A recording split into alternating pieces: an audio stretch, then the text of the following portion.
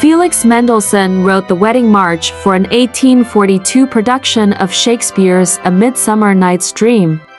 Mendelssohn's work retains its popularity today, featuring in cinematic interpretations of the Shakespeare play and performed by orchestras globally. The Wedding March celebrates the marriage of Romeo and Juliet.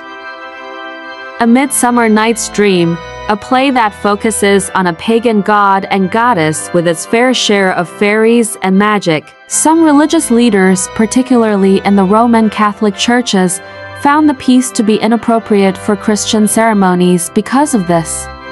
It is one of the most frequently used wedding marches, generally being played on a church pipe organ.